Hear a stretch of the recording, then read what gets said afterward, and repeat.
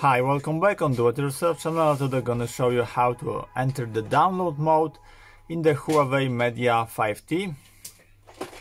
So we need to turn off our phone.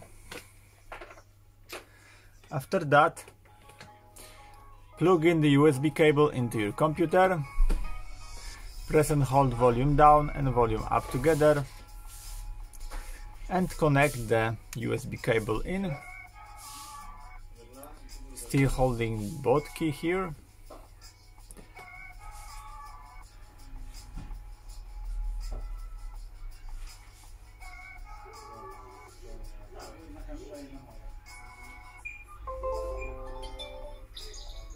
Release that and voila, you are in download mode and you can flash your phone with the new firmware of it.